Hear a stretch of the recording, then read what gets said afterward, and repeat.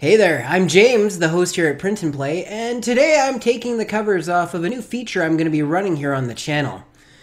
One of the things I love doing is finding awesome models on Thingiverse and printing them, and I thought it would be cool to start a segment I'm calling Make a Model Mondays, where I can showcase some of the models that I've found.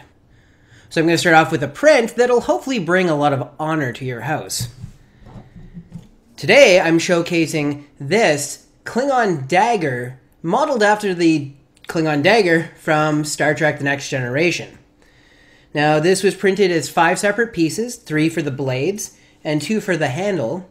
The top was printed in silver PLA at 0.06 millimeter layer heights, or 60 micron layer heights. And then the handle was printed at 0.2 millimeters.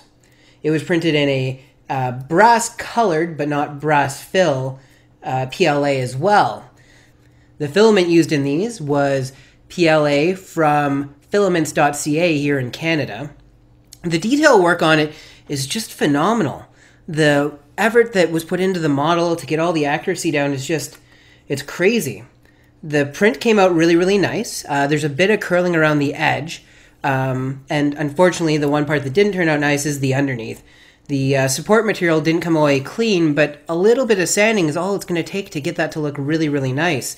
And of course, the flat area turned out perfect. The handle printed really well. It needs to be glued together still. And the only little misfire on the handle is that a couple of the points didn't print off cleanly and actually ended up snapping off. So I will eventually probably try to reprint it, but I printed this to be a display piece and it's going to be facing in one direction, so the lower quality on the back isn't really a big deal. It's going to be facing forward like this.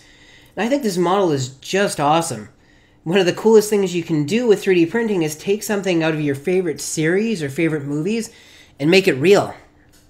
And I've had a lot of kaplach with this one. So I'm going to go ahead and toss a link to this model in the video description below, and I would love it if you guys would give it a shot. This was scaled to about 80%. It was printed on my printer-bought Simple Metal. I had trouble getting the full-size blade on it. 80% was about all I could muster on it. Something like the CR10 would have no problem printing this at full size. I could have also cut it into separate pieces, but I think it works just the way it is. The nice thing is, too, these pieces are all pressure fit together. With a little bit of cleanup and sanding, they went together no problem. So there's actually no glue applied anywhere on this model yet. So if you end up printing it, tweet me or post links to pictures of it in the comments below. I'd love to see what you guys do with it. If you have something you want to see me print in a future episode of Make a Model Monday, toss it in the comments and I'll see what I can do. If you like this video, toss a thumbs up. If you aren't already subscribed, please do. Would love it if you stuck around. And until next time, kapla.